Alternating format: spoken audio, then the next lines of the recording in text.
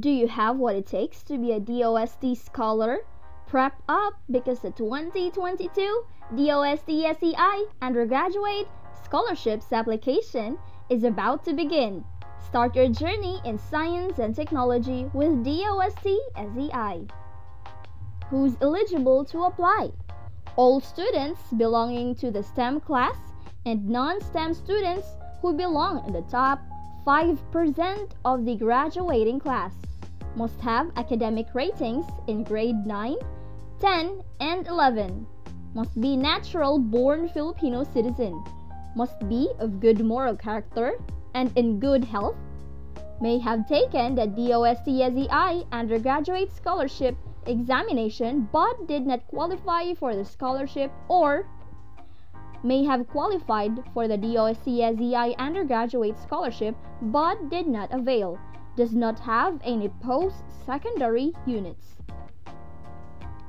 What you need for the electronic application: a valid and secured email address, a working mobile number, a stable internet connection, and most importantly, do not create multiple accounts to avoid delays and keep your access credentials, your application ID, or other personal data secure.